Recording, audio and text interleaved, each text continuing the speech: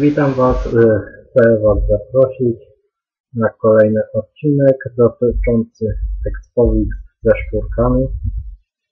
Kolejne małe ekspowisko znajdziemy tutaj. Na pewno bardzo jest wygodne do zarabiania pieniążków. Tutaj blisko mamy NPC Toma i możemy z martwymi szturkami bez problemu je tutaj zataszczyć i szybko mu jeszcze świeże sprzedać. Po 2 GP za sztukę. To ekspowisko jest bardzo małe, dlatego zaraz przejdziemy do kolejnego, bardzo obszernego i pokażę Wam jakąś mniej więcej połowę z niego, a ostatnią część na ostatnim materiale tego gatunku. Ale trochę głodna moja postać. Dobra. To wszystko w tym małym miejscu. Czas więc iść. Przechodzimy do kolejnego ekspowiska.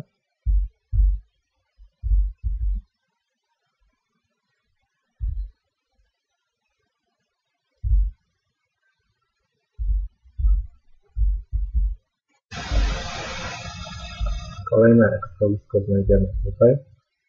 To jest ciekawa taka dźwignia. Jest chyba tutaj, odkąd pamiętam. I to jest jedno wejście. Takie najbliższe, bliżej świątyni.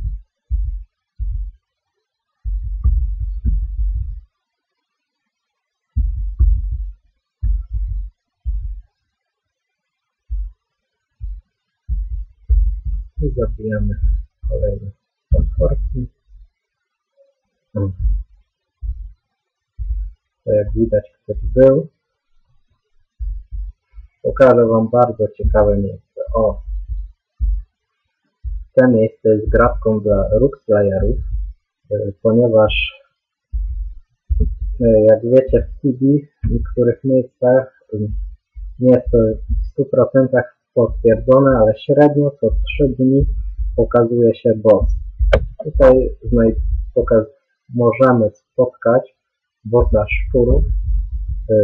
On się nazywał Muszter. Nie jestem pewny, ale tak chyba jest. Jeszcze nie miałem z nim okazji się spotkać. W tym miejscu też chyba znajdziemy mocniejszą odmianę szczurków, tej raty.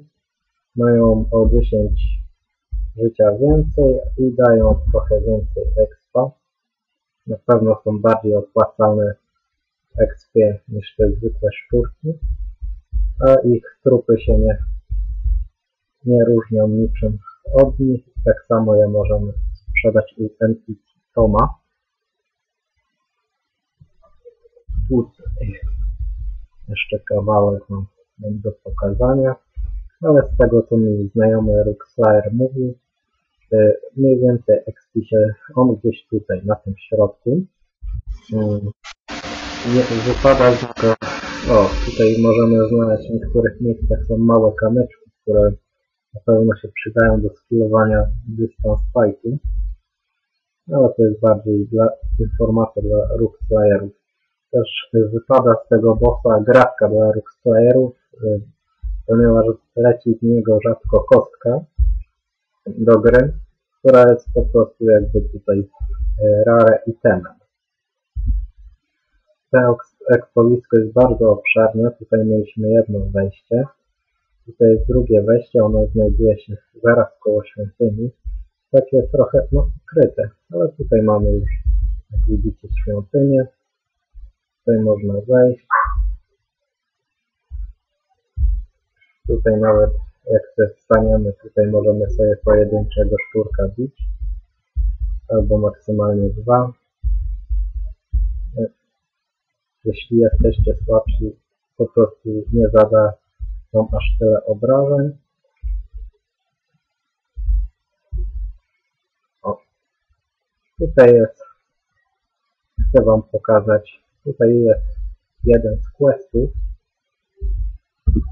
Na pewno jest tu do zdobycia coś takiego jak Combat Knife. Za dużo on nie jest jakiś mocny, bo ma 8 ataku i 6 obrony, ale jest na pewno lepszy od tego, co dostaniecie na początek. Na pewno. Tak więc tutaj nie ma aż tak dużo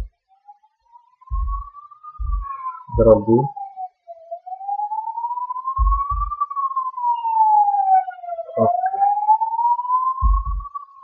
Zabijamy kolejne kości. O, jeszcze Wam pokażę drugą misję, jaką tu można wykonać. Też jej nie wykonywałem, żeby Wam pokazać po prostu, że to się rzeczywiście dostaje. Chyba tylko, no nie wiem, niektóre kwestie mam powykonywane, ale po prostu wtedy poinformuję, skąd to można wziąć. Jak widzicie, też są szkórki, można przejść tutaj tędy, w tej miejscu, gdzie wchodziliśmy. Może jeszcze przybliżę. Tutaj się wchodzi. Tutaj jest trochę więcej. Nie sposób je jakby... albo tutaj taki trik. Wchodzicie to tutaj. Maksymalnie was 3 szkórki mogą być. Jak jeśli to na pewno może wam to sprawić trochę problemów. Walka z 5 szczurami na niskim poziomie. Albo przy braku jakiegoś sensownego ekwipunku. O.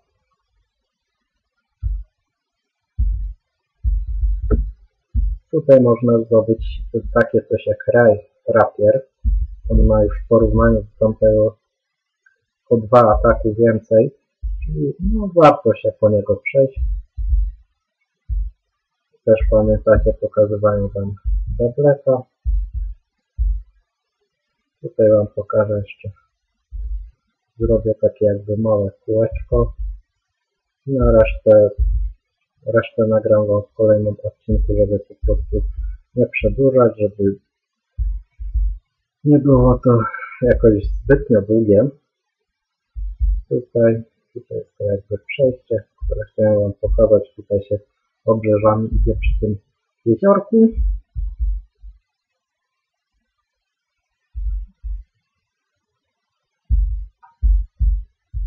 Jeszcze dojdziemy jakby zakończyć przy tym jeziorku. Jak widzicie, zaraz nie ma jakichś większych problemów. Szczurków mamy w opór. Bez problemów można na pewno w dawniejszych czasach było tu więcej graczy. Na pewno był z tym problem.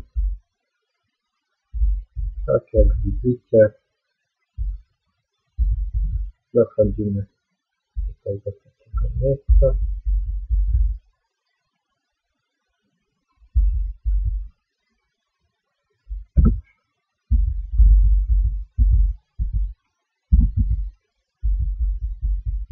Ja się z Wami w tym momencie żegnam i zapraszam do kolejnego nagrania.